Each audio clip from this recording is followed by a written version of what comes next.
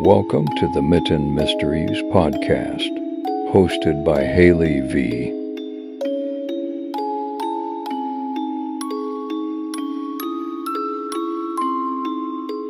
Hello, everybody, and welcome back to the Mitten Mysteries podcast. I'm your host, Haley V. Thank you guys so much for joining me today. If you are new here, we like to talk about all things creepy, strange, and unusual.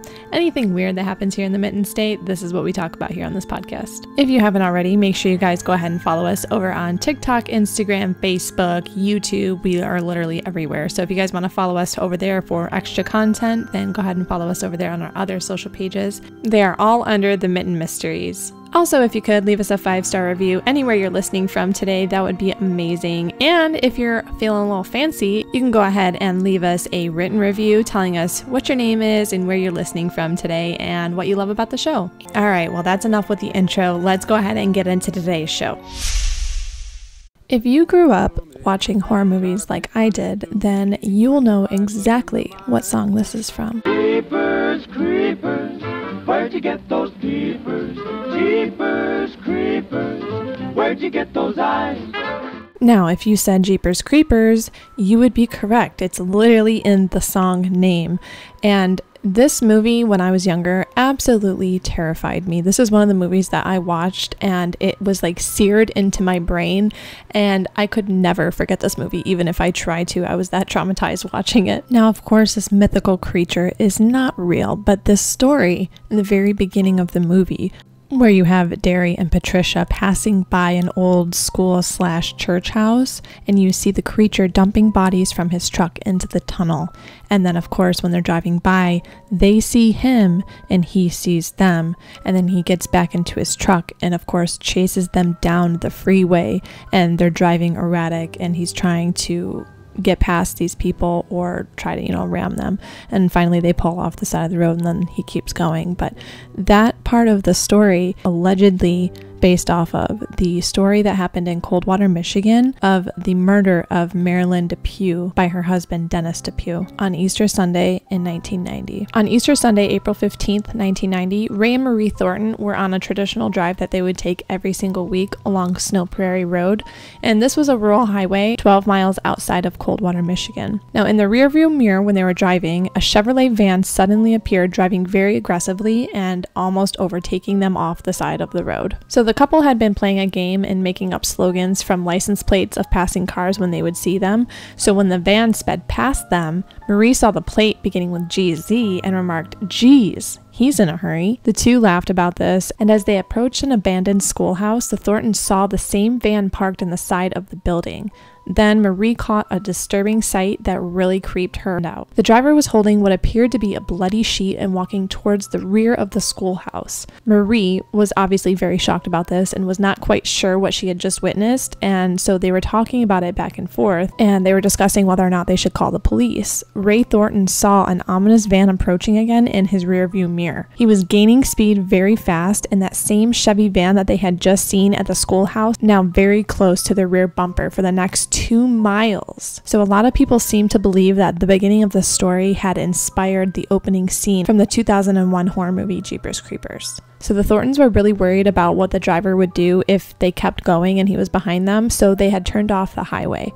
But just as fast as they turned off the highway, the van had suddenly pulled to the side of the road. They tried to look to see what the full license plate number said so they can get it to the police. So Ray Thornton turned his car around and they approached the green van again. Now, the man that had been driving was now crouched down and he was trying to change the rear license plate of the van. And as they were driving closer to it, the Thorntons could see the van's open front passenger door, and inside was covered in blood. As they passed the van, they rushed back to the schoolhouse, and the couple had come upon the bloody sheet that they had found partially stuffed into an animal hole. So after they found this, they called the Michigan State Police, and they had called them to tell them what they witnessed. And crazy thing about it is police were already looking in this area for a man that had injured his wife. So this couple had just encountered the 46-year-old Dennis Depue. Now we're going to go back to the events before all of this happened, and we're going to start from the very beginning.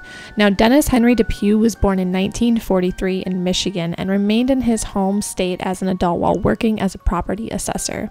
Now, in 1971, he married Marilynn, who became a very popular high school counselor in Coldwater, Michigan. The couple had 3 children, 2 girls and 1 boy. Now, Dennis and Marilynn's marriage had become very, very rocky, and there was a lot of issues and problems that had come up within their marriage. And there was just a very tense sort of walking on eggshells type of marriage for Marilynn. Now, everything seemed perfect on the outside. They seemed to be a very perfect family and a beautiful, loving marriage. But until Dennis's behavior started to kind of turn for the worst, and it suddenly changed, and really Marilynn was not comfortable with this. She was not happy at all.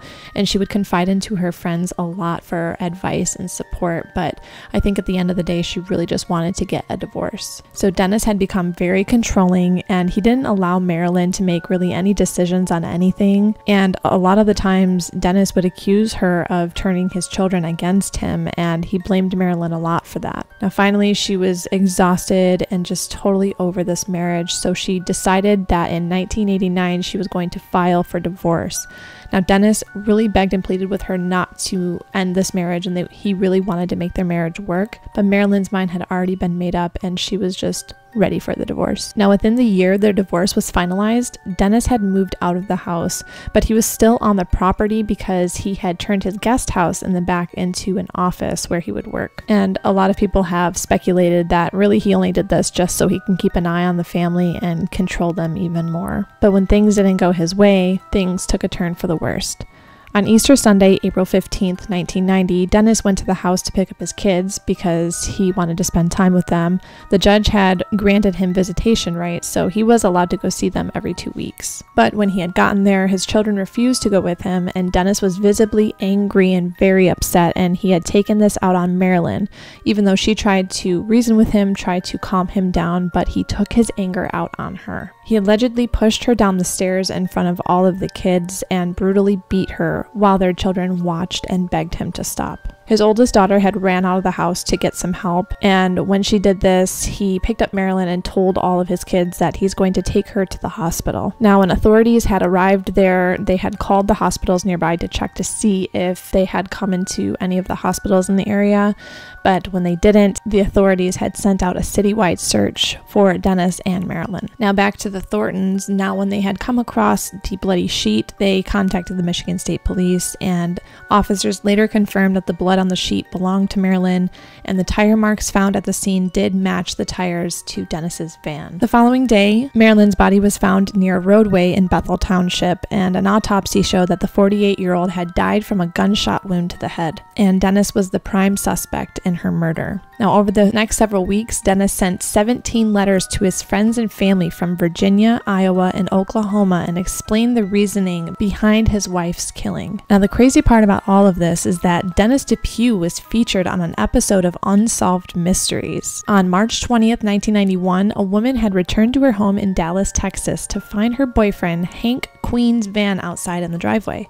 It was usually kept in the garage, and so when she went inside, she noticed that he was packing his belongings. Hank had told her that his mother was sick and that he needed to take a trip to see her. Meanwhile, the episode of Unsolved Mysteries was playing in the background. The second half of the show featured a wanted man named Dennis Depue, whom officials said had murdered his wife. And what the woman didn't know is that Hank was actually Dennis, and he was trying to leave before she or any of his other girlfriends recognized him and turned him into the police. Now, after that episode had aired, state and county police officials had received a tip that provided the number of the license plate that Dennis had stolen and put on his van. So Dennis had left his girlfriend's house and drove 4 hours to Louisiana, but it was there that he was caught by state troopers. He led them on a high-speed chase that ended in Mississippi, and the sheriff stated that during the shootout with police, Dennis took his own life by shooting himself in the head with a .357 caliber handgun. Now, this whole entire story, the reason why people think that it's believed that the Jeepers Creepers story is based upon this actual event that had taken place in Michigan is because this movie, 11 years later, in August of 2001, Jeepers Creepers was released, and the opening scene was so familiar to those who knew the story of Dennis that a lot of people started to believe that there was inspiration from this horrible event that took place and put into the beginning of this movie. Now, of course, the movie begins with the two siblings, Derry, who is played by Justin Long, and Trish, Patricia, who is played by Gina Phillips. Now, they were returning home from college, and Derry was driving the vehicle just like Ray, and Trish was in the passenger seat. As they were traveling on the long stretched road, they decided to play a game, and it was the same slogan game as the Thorntons were playing. And it wasn't very long before a van crept up behind them, driving aggressively before the van sped past them, which is what Ray and Marie had experienced. Now, instead of the abandoned schoolhouse, Trish and Derry saw the driver of the van parked outside of an abandoned church. Now, when they drove by, they saw him holding a bloody sheet similar to what the couple had saw. Trish and Derry kept driving, but shortly after, the van was tailgating them again, which was what the Thorntons said Dennis did to them when they realized they saw what he had done. Just like Marie and Ray, the siblings decided to return to the church, but instead of finding a bloody sheet, they found a body and immediately alerted the police. Although the producer of Jeepers Creepers, Victor Salva, has yet to confirm whether or not the movie was inspired by Dennis, fans had come up with their own conclusion, thinking that due to the similarities, it is likely that the Jeepers Creepers movie was inspired by the real story of Dennis. Now, of course, I'm going to link all of these articles down in the description box, so if you would like to take a look at any of these articles and go ahead and check them out about this story. Now, I had no idea that allegedly that this beginning of the Jeepers Creeper movie was about this tragic, horrible story that had taken place here in Michigan. It's definitely very interesting learning about this story and seeing and hearing all the information, because I had no idea about this up until a couple months ago, really. And of course, you know, the movie, like I said, is not real, it's fake, but the beginning of this movie is allegedly about this story that had happened in Coldwater, Michigan. So let me know down below what you guys think. If you guys are on YouTube, go ahead and leave a comment what you guys think about this story. If you know any other stories that you would like for me to talk about, go ahead and leave them below as well. You guys can go ahead and check out my TikTok page, my YouTube channel, or Instagram. I'm on all of those if you would like to connect more for more content, or you can follow me over on TikTok at Haley V for more daily life stuff. I post random videos there all the time, so if you guys want to join me over there too, you're more than welcome to. But that is all the time we have for today, and I will see you guys in the next episode. When you turn those heaters on, woe is me. Got to put my cheaters on. Jeepers Creepers, where'd you get those peepers? Oh, those weepers. How they hypnotize. Yeah.